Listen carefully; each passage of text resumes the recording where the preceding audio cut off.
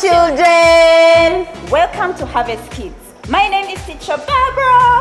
And my name is Teacher Daniela. Welcome again to another lesson. Go call your friends, your neighbors, your aunties, your uncles. And your grandparents. Do you have uncles? Yes. Well, me, I have. So I'm calling them up to come and enjoy Harvest Kids. I'm giving you 5 minutes. So, 5, 4, 3, 2, 1, 0. You've called them? Wow. Let's get into it. Yeah. So, before we get into it, let's humble ourselves and we pray. Heavenly Father, we thank you for today. We thank you that today is going to be powerful. We ask for retention in Jesus' name. Amen.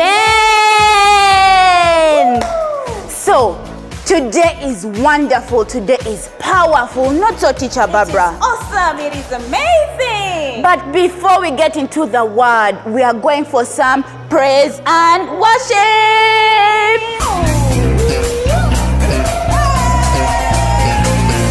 We're lifting up our voices to the one, the only one who's worthy. Oh, for praise. We're lifting up our voices to the one, the only one who's worthy. Oh, for praise. We're lifting up our voices to the one, the only one who's worthy.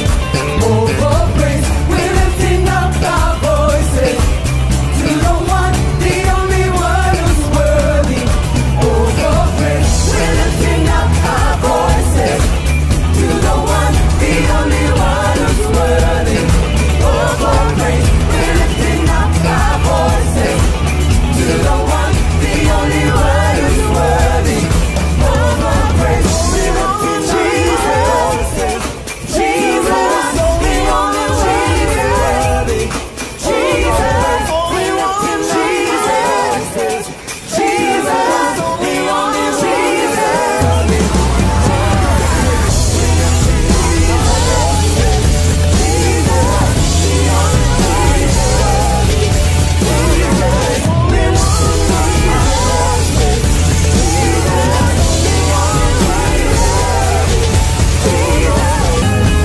no greater love in this world but you.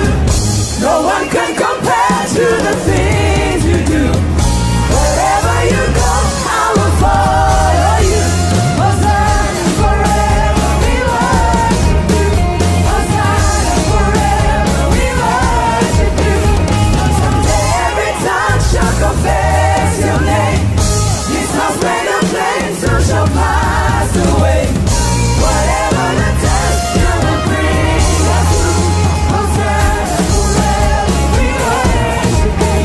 Hosanna forever, we worship you. Hosanna forever, we worship you.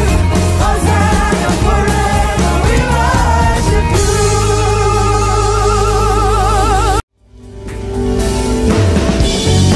Why don't you put your hands together like that? I don't see some of you. Come on. Hey.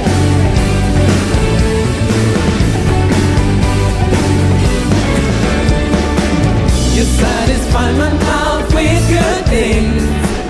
Jesus, I am complete in you. Righteousness and peace and joy. In my cup it overflows. You satisfy my mouth with good things. Jesus, I am complete in you. Righteousness and peace and joy. In my cup it overflows. This is the feast of victory. We celebrate the Lamb who was slain. This is the feast of victory. You are alive and here with us. I will rejoice and know holding back.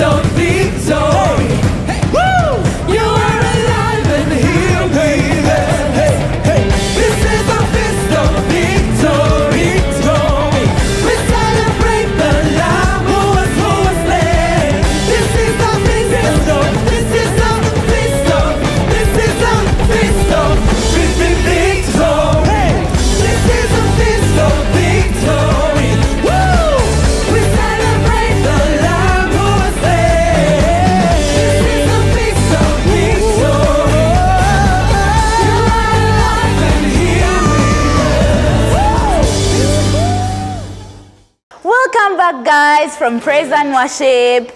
I hope you had a lot of fun praising the Lord. My name is Teacher Daniela, and I'm going to be your teacher today. So today's memory verse is such a powerful one.